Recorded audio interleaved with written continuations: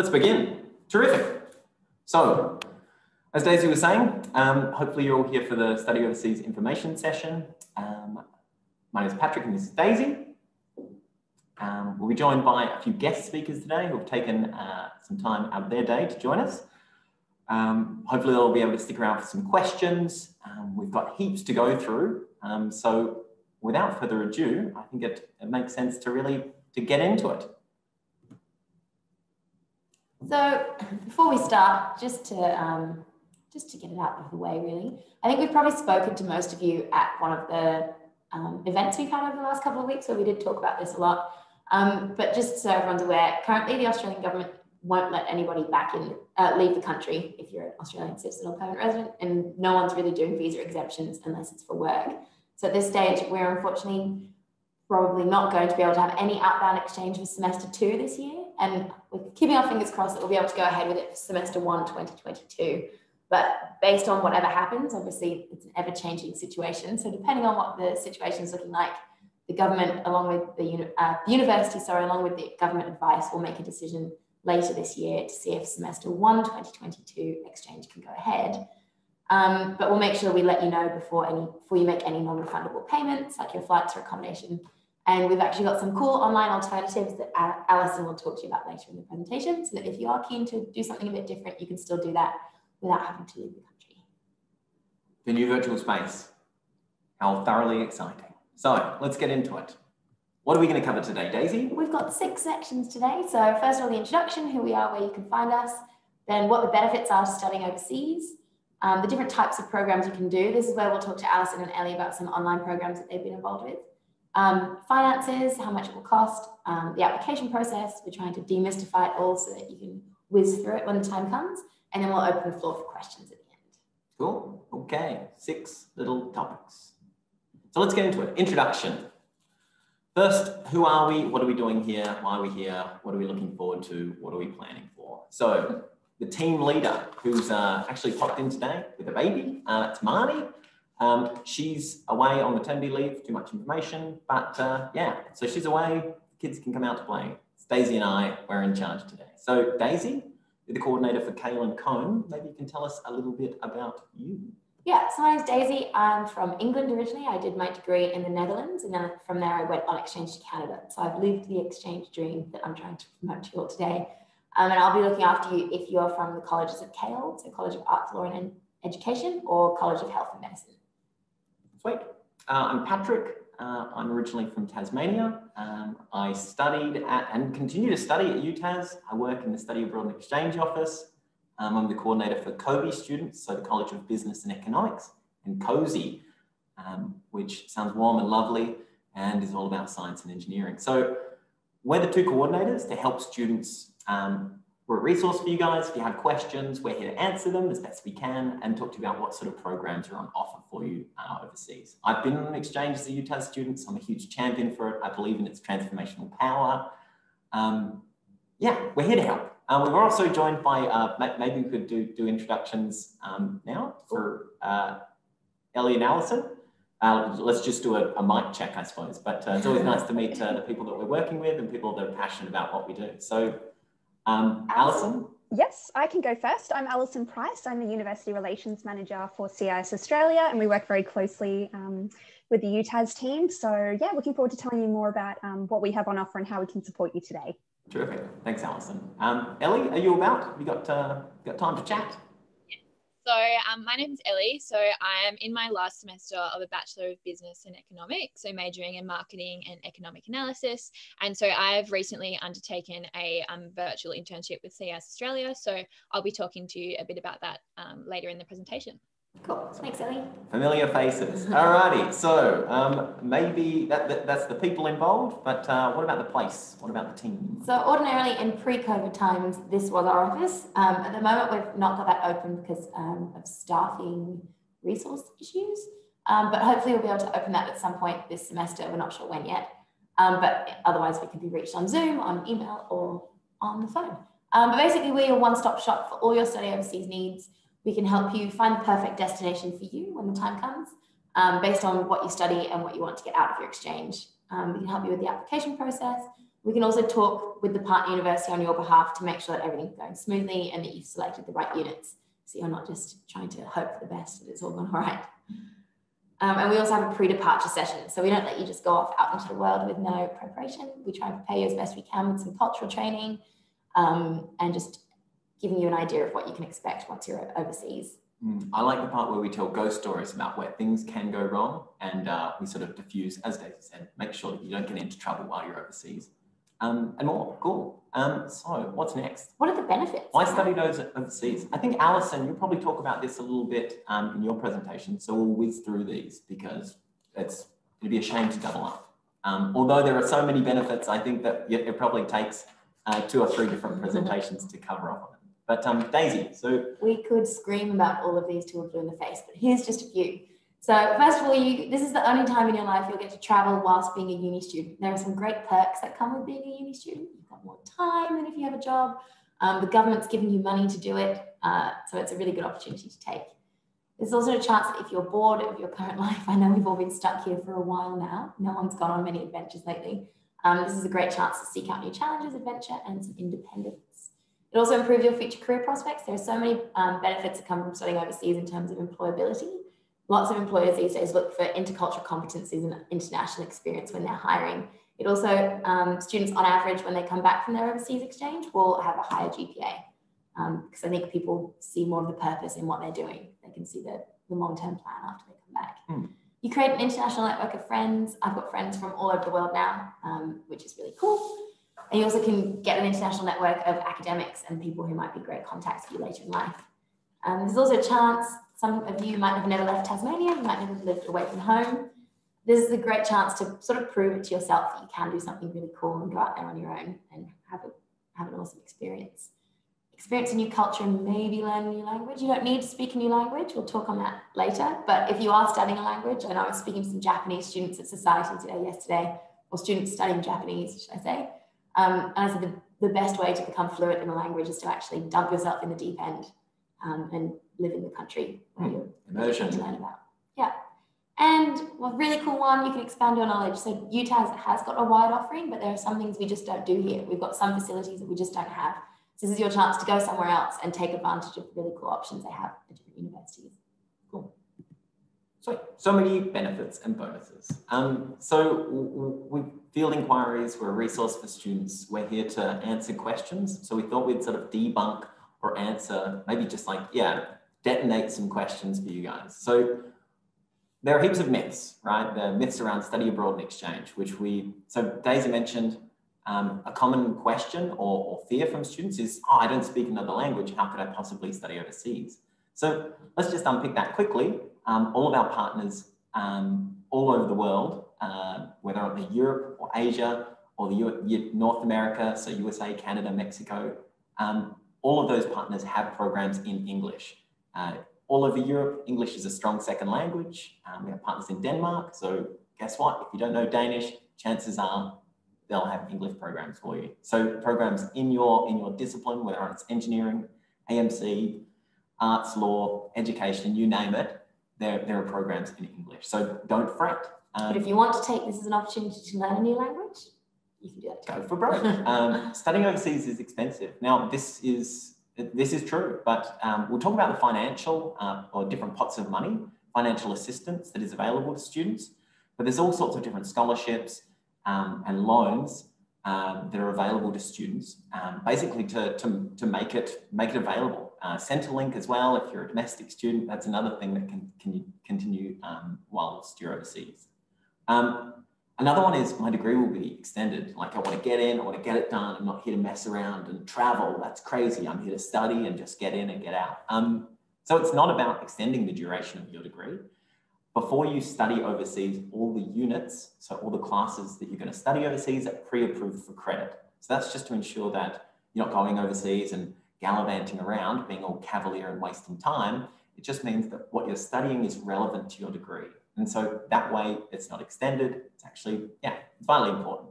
4, I'm nervous to travel alone. Now, I think we all get nervous. That's a perfect reason or question to sort of ask or statement.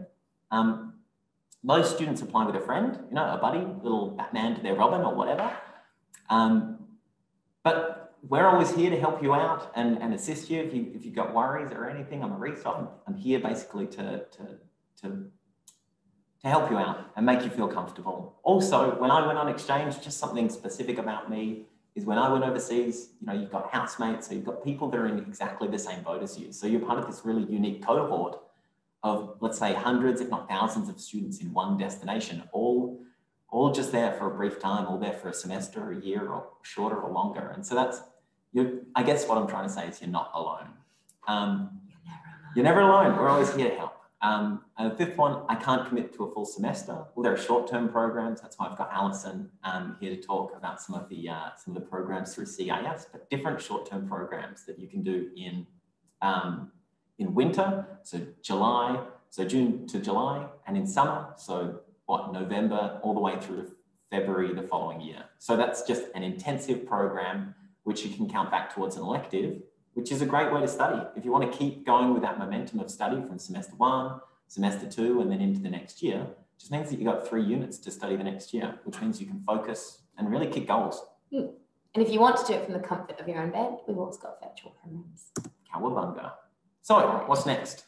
Types of overseas programs. What are my options and where can I go? Cool. So I'll cover this one if you like. So types of programs, student exchange. That's a bit of a buzzword. So what does exchange mean? It's I like to see it as we're just swapping students with a partner university. So you continue paying tuition fees to UTAS and you go and study overseas for a semester or a year. So at UTAS, we have 140 plus different partners all over the world. So let's say exchange is back on, you can go and do face-to-face exchange overseas next year. There's heaps of different options available to you. There are scholarships, different financial pots of money, and you're covered by the UTAS insurance policy. So that's a student exchange in a quick and dirty sort of summary.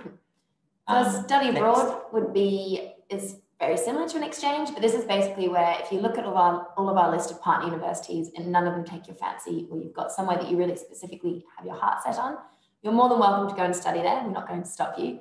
But you, instead of paying your tuition fees to UTAS, you essentially take a leave of absence, you go and study at this host university, you pay fees to them, but we'll still make sure that your units credit back. This is less common, but we had Dana, for example, here, who was just had her heart set on studying in Russia year before last. So that's what she did. We've got limited capacity to help you with these applications. So obviously we don't know every university in the world, so it'll be a bit trickier for us. Whereas with our partner universities, we have relationships with our equivalents at those universities. So it's a lot easier for us to help. But by all means, you're welcome to go ahead and do this if you want to. I recommend choosing a partner, but this is another option.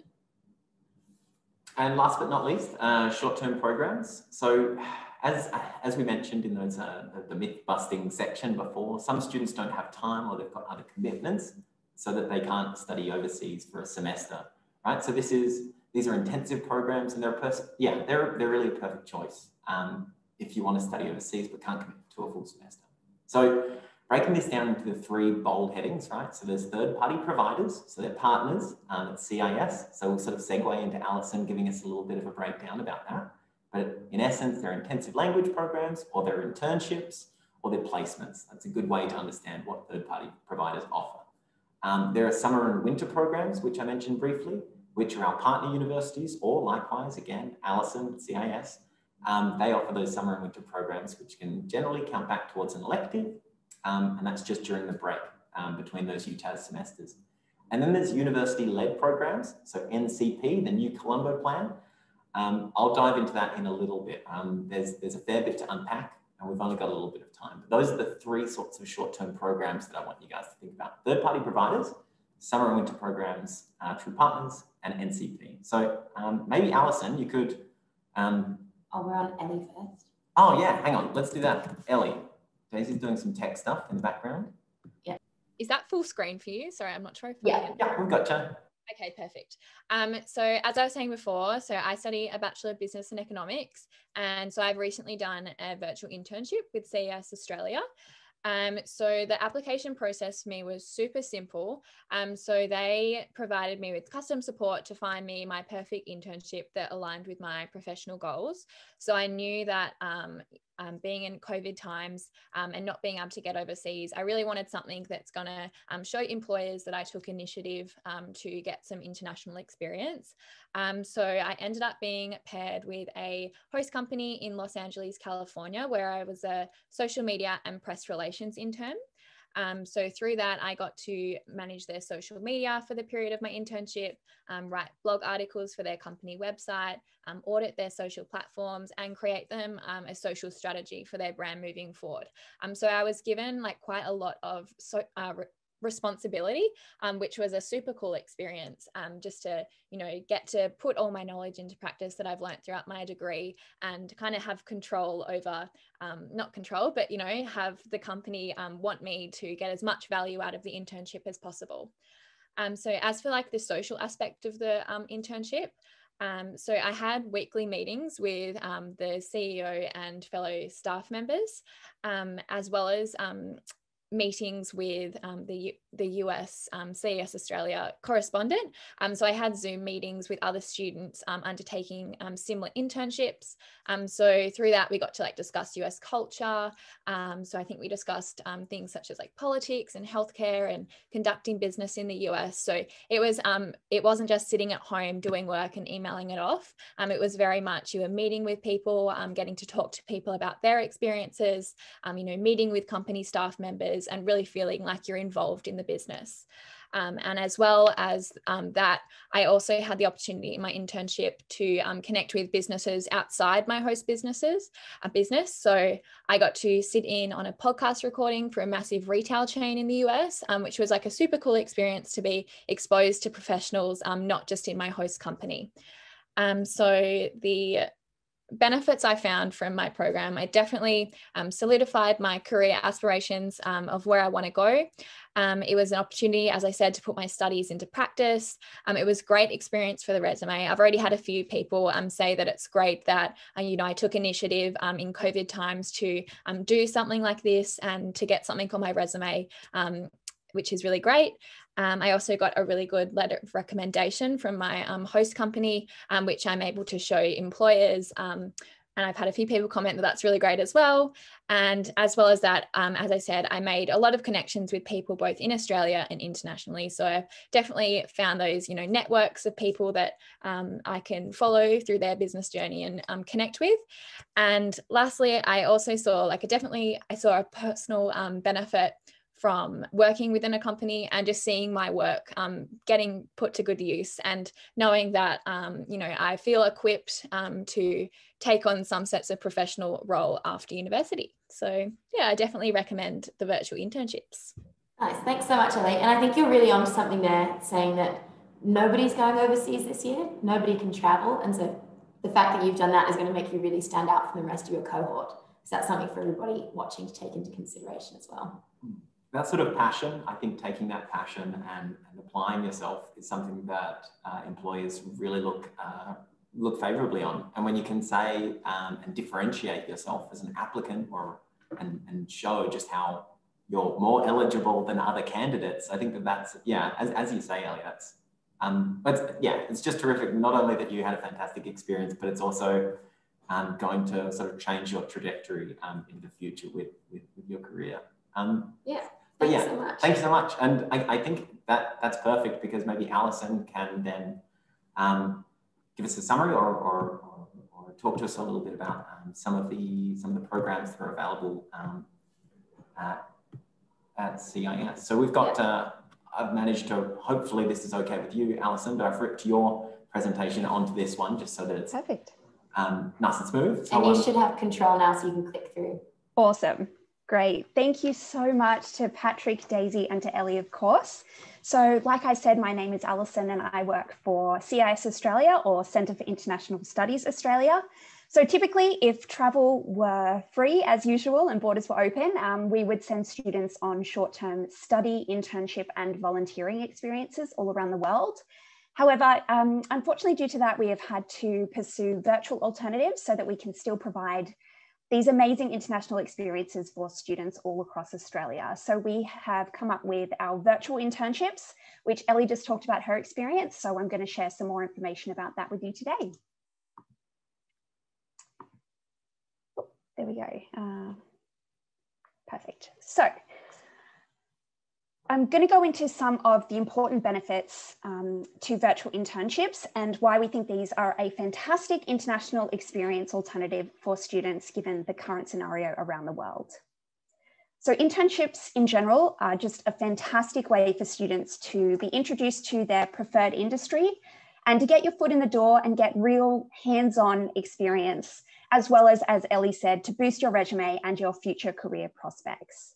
So unfortunately, as traditional in-person internships are no longer a viable option for most students at this point in time, these virtual internships are a fantastic alternative for students to get both international experience as well as work experience. So regarding that, young people entering the workforce at the moment and in the very near future, we're about to enter a job market where the unemployment rate is the highest it's been in quite a while in terms of the history in Australia. And it's now more important than ever for students to be able to take advantage of every opportunity available to them to really set themselves apart from the rest and get your foot in the door for your future career. So for those students who really take the initiative during this time and go out into the workforce, employers are likely to really take notice of this, and that will give you a huge advantage ahead of your peers when you're applying for graduate positions at the end of your time at UTAS. As well as that, going forward, the ability to be able to work remotely is a skill that's going to be really valued by employers, and now is the perfect time to be able to build on those skills and to showcase to future employers that you can work effectively in a remote and independent environment, as it could very well be the future of employment for many of us now. So these international virtual internships allow you to work with a company based outside of Australia without having to physically travel there. And all of these internships will be done in English. So even though you'll be working with an international company where a lot of the employees may not speak English, your direct supervisor will absolutely speak English.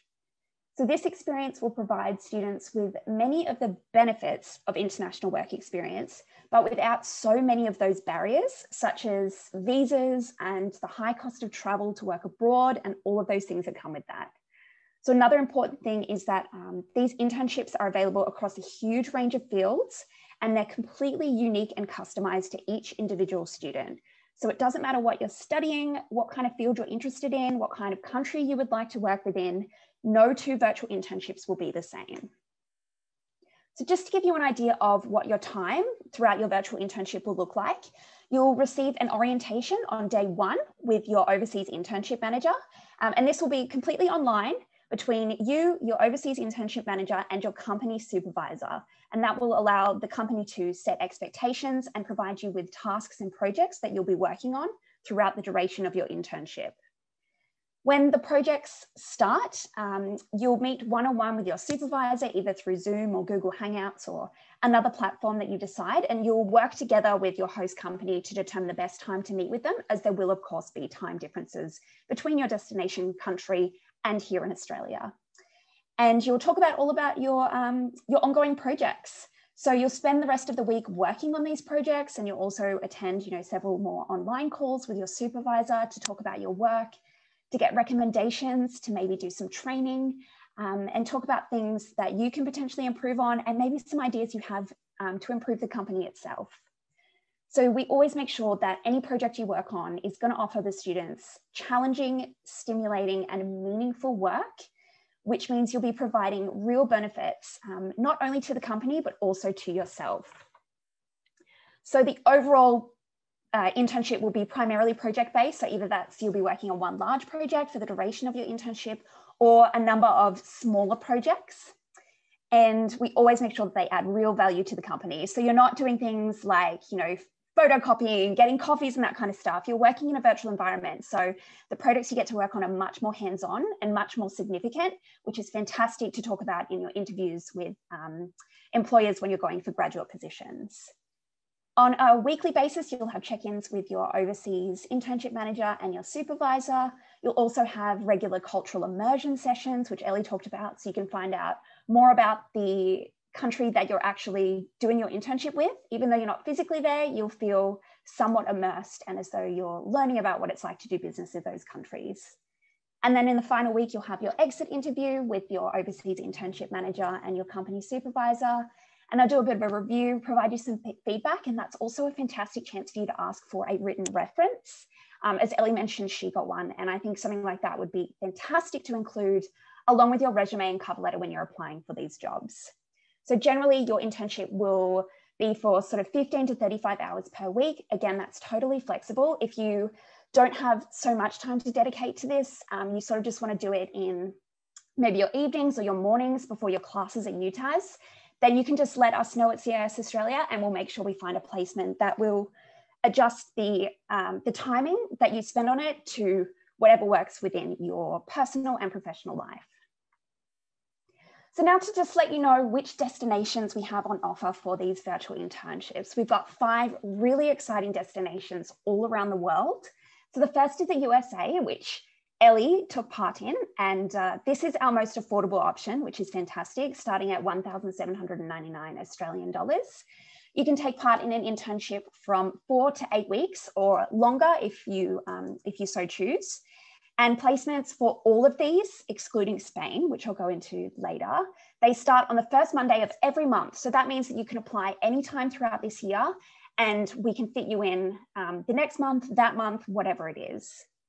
We've also got South Africa. Again, we've got the price there, as well as the times that you can take part. And again, they start on the first Monday.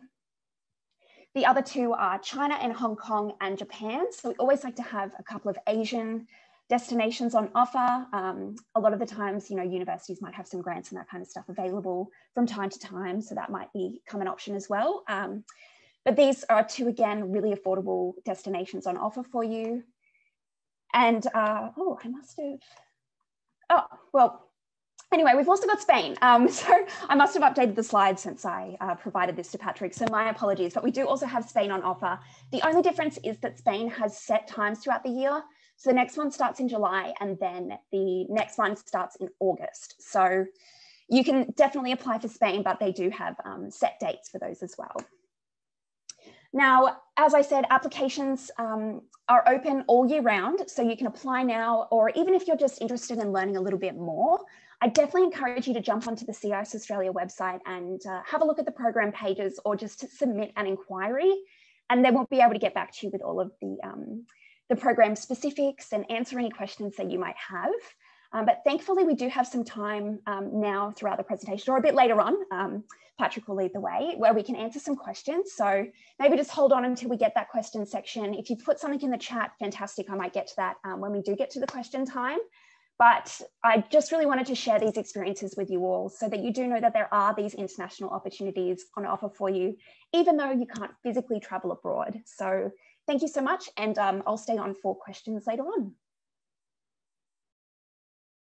Thanks so much, Alison. And something that you made a really good point about that I hadn't actually thought of myself is the showing that students can become good at working remotely. That's going to be huge in the future because I think lots of workplaces are changing the way that they function. That's a really great point to make. And yeah, if you've got any questions, hold on to those for Alison. We'll get to those at the end. Thank you so much, Alison. Thanks, Alison. Alrighty, where to next on the globe? Nice one. Okay, so cheeky little segue, I suppose. Alison talking about occasionally universities have little pots of money available to students that want to study in China, Hong Kong, Japan, within the Asia Pacific more broadly. So the NCP, what is it? Your ears should prick up. I like to think of it as the Australian government throwing money at students to go and study within the Indo-Pacific region. So that's 40 countries as decided by the Australian government where we want to strengthen ties. So the NCP then, it involves 2 distinctive types of programs, okay? The first one is a prestigious scholarship valued at $67,000. It's for both short it's for a 1-year program, including an internship and mentorship and language immersion. And what this is about is, well, what's the point of being a fantastic straight A student? I suppose the prestigious scholarship itself is that sort of carrot on a stick, that maybe something to strive for, to keep pushing yourself to maintain that high GPA. We can send out 10 students per year, or that can essentially undertake and will be awarded this prestigious scholarship. So those will be announced later in the year. You'll put in an expression of interest. We'll sort through the candidates, and 10 lucky students will receive that scholarship. So that's cool, very exciting. And the second part of the NCP, the New Colombo Plan, is the mobility side, so flexible mobility grant program. That's where academics design programs within the UTAS curriculum for students to go and study overseas, face-to-face or virtually. So stay tuned. Next week and the following week, I'm going to be, let's say, spruiking or promoting to you guys the different programs that are available as NCP mobility funded programs. So really exciting, really intensive programs that can come back towards credit, towards your degree, which is exciting, and you get a mobility grant. Don't think of them as scholarships, because then you start getting muddled. So you get little grants, little pots of money to help you on your way into the Indo-Asia Pacific. Daisy's just doing some more technical stuff. So I've just opened another screen that's got for the chat, yes, but I just want to make sure you're not all hearing double. Okay. I don't think you are, because Alison's not pulled her face. Excellent. So the NCP, should have probably started with this, but the aims of it are to lift knowledge and engage with the Indo-Pacific region. So think of it as soft diplomacy, or I went and studied in Hong Kong, and now I'm so aware of the life and the culture and the businesses and the politics in Hong Kong. So it's just forging those sorts of ties. And that's what universities are all about. It's all about helping students to find out about the world around them, as well as themselves, and how we engage in the world. So I think this is a huge part of the curriculum, and it's really important to me, but it's also important to the university, so it should be important to you. Deep in Australian, so people-to-people relationships and institutional relationships, so partnerships all around the globe. That's very important. We see these sorts of international programs as a rite of passage. So this is something that you should, again, be proud of, that you can go and study overseas. Everyone wants to hear about your study abroad program that you went on in your first or second or third year of your degree. But it's this rite of passage. It's this sort of coming of age story where you start to become independent and live and work and travel and study overseas. And it's all about, this is, I suppose, speaking from the heart, in the workplace that I'm currently in, there are people from all different walks of life, different beliefs, different values from different countries. So working internationally, you're going to meet people from all over the globe. And how do you interact with them and understand them and get along with them? I think that's a really maybe undersold, but also unexplored part of what comes with the experience of studying and traveling overseas. So a big part of the NCP, again, is about increasing the number of work-ready Australian graduates. So I'm going to go into the workplace and I'm going to be a functional human being. That's a really important aspect of the NCP, exchange, study abroad more broadly. So that's just a snippet. There's so much more, but that's the NCP. Oh, where'd your mouse go? Lost my mouse. Let's moving on. So the exchange parts, when students ask us about like, where can I go and study? It can be a bit overwhelming. I apologize that you have choice. But we have partners in North America. So the USA, Canada, and Mexico. So I look after students going to those countries and coming to UTAS from those countries. We've got Asia, China, Hong Kong, Japan, Malaysia, Singapore, Korea. New Zealand, I'm trying to get some more partners in there. I'm listening to the students. I'm trying to get some partners there. We're working on that. That's very exciting. With the Trans-Tasman bubble in the pipeline once again. And Europe. Daisy is I am Europe. I look after students coming from Europe, and also will be able to give you some maybe more specialist knowledge if you are interested in one of those universities. Yeah, I'm not going to read them all because there's so many, but this gives you a good idea of where you can go. Basically, anywhere you want to go in Europe, we probably have a partner there, which is great. So going on to the finances. So as we mentioned, if you're going to one of our partner universities, that we have a formal agreement with, you'll keep paying your UTAS tuition fees. So that won't change for you. It'll still be covered by your HECS. So that's all normal. But then if you're doing a party run by a third-party provider, such as one of the ones that Alison spoke about, or you're going to a university that isn't one of our partners, you will have to pay tuition fees to that host. But what's good about that is you won't be paying, if you're doing a virtual unit, for instance, through CIS, you won't be paying for that unit at UTAS. That will be one elective you don't pay for, and then you pay for it through the program. So the difference really isn't that great. If you are going on an in-person real-life exchange for a whole semester, we recommend you have $10,000 per semester of overseas study. So for those of you listening, if you're in your first year right now, we're hoping that by second semester of year 2, you'll be able to go on exchange. Hopefully things will be somewhat back to normal by then. You can't go in your first year anyway, so that's why we're preparing you for what it might cost. So you need to take into consideration your flights, accommodation, visa, meal plan. This is something that's quite common in North America. They'll require you to pay for your meal plan up front at the beginning of the semester. So I know at my university in Canada, I paid about $3,500, $3,000. And then that was a card that I had on a string, and I could pay for all my meals with that throughout across campus. You obviously get back what you don't spend. The cost of living will vary depending on where you go. If you're going to Czech Republic, your life will be really cheap. If you're going to Switzerland, it will be a lot more expensive. So obviously this depends on how much you want to spend. You can decide on your location based on that. Study materials, something else I got caught up with. Didn't remember that I have to buy some $400 textbooks when I got there. So it's really important to budget for that too. Health insurance, we do provide you with travel insurance through university for free, but lots of universities will require you to purchase their health insurance just to make sure that you're covered. The cost of public transport, can you ride a bike for free? Do you need to pay for the tram or the bus? That will vary. Any side trips and extracurricular activities you want to do. So Joy here, who went to the University of Northern British Columbia, obviously paid for a lift pass for the season, so she could really make the most of that. If you know you're going to want to be traveling a lot, visiting all the neighboring countries, you're obviously going to need a bit more. And if you don't want to travel, you can take a bit less.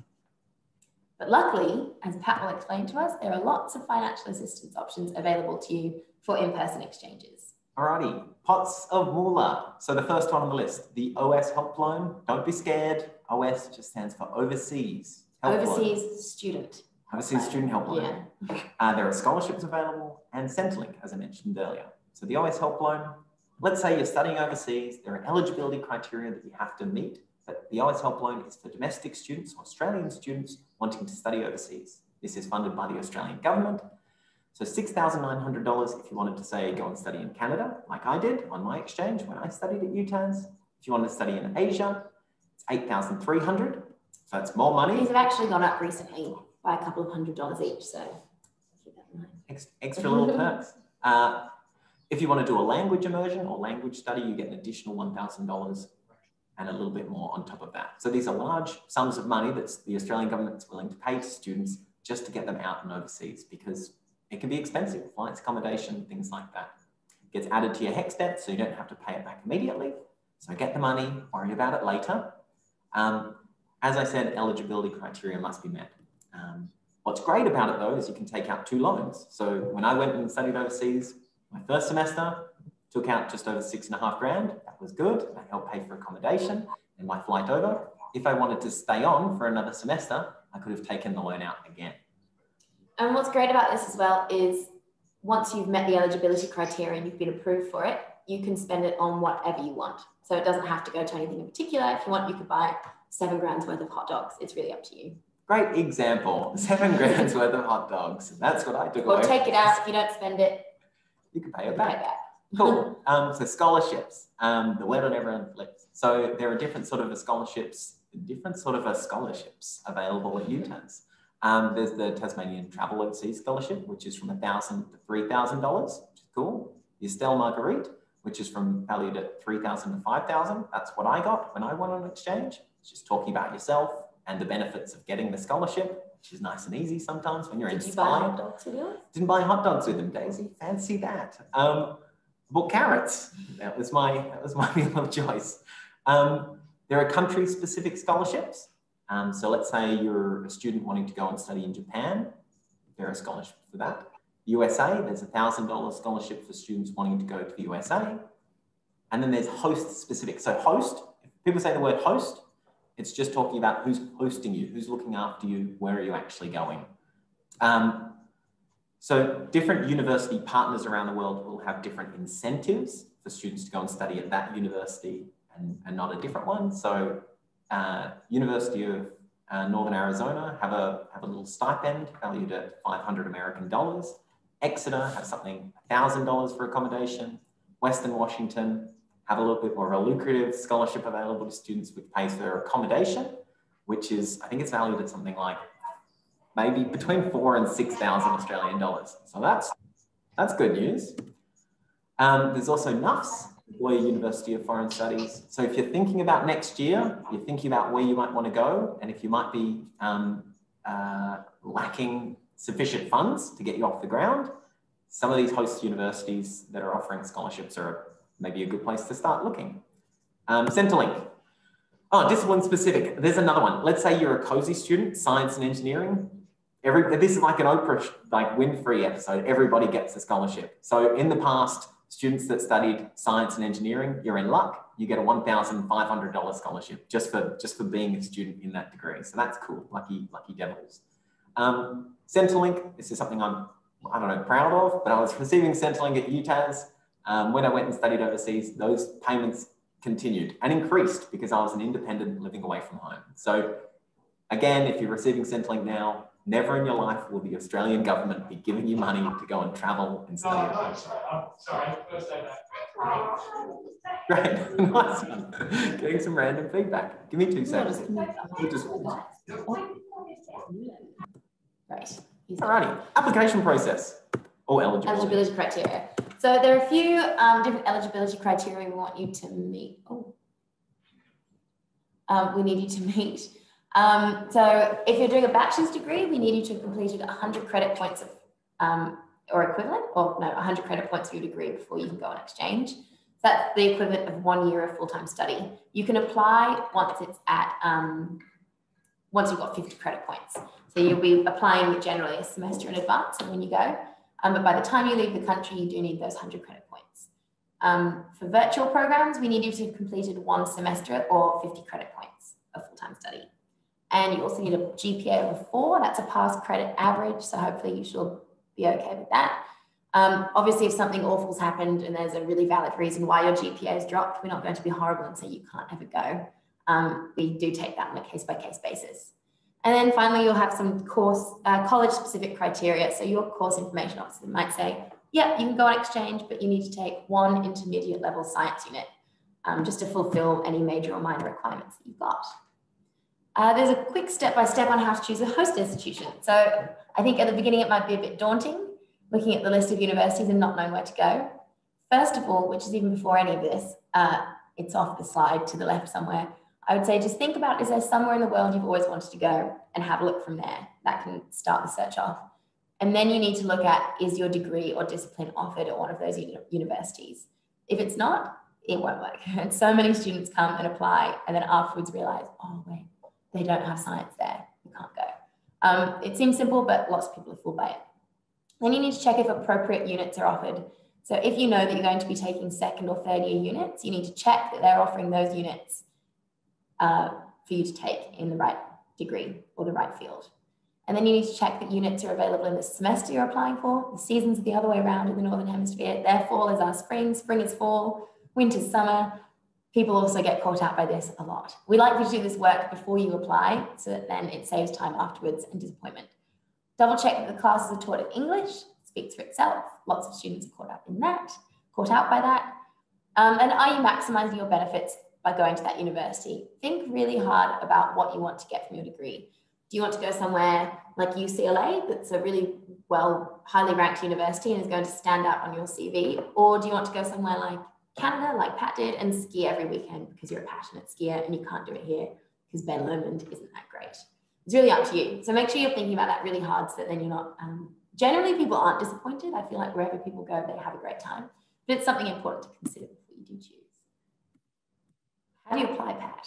Okay, so this is just an overview of what it might look like, the different steps involved in going on an outbound overseas program. So you identify the best program to yourself. So as Daisy was saying, where do you want to go and why? Like, what are you studying? think about if you want to do a virtual program, if you want to do something semester-based in the future, like years down the track, you consider your course, the cost, and the location. Then you want to request your study plan, okay? Each student can be confusing, but we're just thinking about, again, what you're studying. You want to have that all mapped out, a plan of what you're doing in your degree this year, next year, and into the future, okay? So do you have electives? Can you go on a CIS program with those electives? These are sorts of things that we want you to start thinking about. What are you studying? So the third one is complete the UTAS Exchange application form. You apply, it's pretty simple. It's all online. That's all online, you're welcome. You receive an offer letter from our team or from CAS or whoever, whichever program it is you apply to. They say, you've applied, you've filled out all the boxes, well done. So they'll send you an offer letter. You accept, let's say it's an exchange program, you accept that offer from us, and you're going on exchange, we'd say, okay, it's time for you to apply to the host program, CIS or what have you. You receive an offer letter from them. So once you're accepted by that host program, you can seek course approval. Now, course approval, I could go on about it for days, but it's as simple as just making sure what you're going to study overseas counts back towards your degree. This is vitally important. This is what it's all about, making sure everything you study is equivalent to your studies at UTAS. Just make sure that you're not wasting time. You apply for financial assistance and scholarships. So that's down the track after you've applied, after you've got your name in the system. And then, yeah, you're pretty well away. I need to do some technical, but yeah, you need to book some flights, you book your visas. Let's say you're going on an overseas face-to-face exchange in 2022 or 2023. Last but not least, you're booking flights, visas, and accommodation. All things to think about down the track. So you're all thinking, application deadlines. So for virtual winter school, we need you to apply with our virtual application form by March 15th. Semester 2, 2021, although we've not fully officially confirmed that this isn't going ahead in person, it won't, but that would be March 15th. If you are doing a unit at a partner university online, that would be March 15th. You need to get those in by. Summer school, September 15th, and then semester 1, 2022, hopefully that will be in person. You need those by July 31st. Obviously, if you're doing a CIS internship that Alison has spoken about, they're running all throughout the year. So those deadlines don't really count for you. You just have to let us know that that's what you're applying for, so we can make sure it counts back for credit. I'm going to leave these up on the screen just so you can keep an eye on them while we do questions.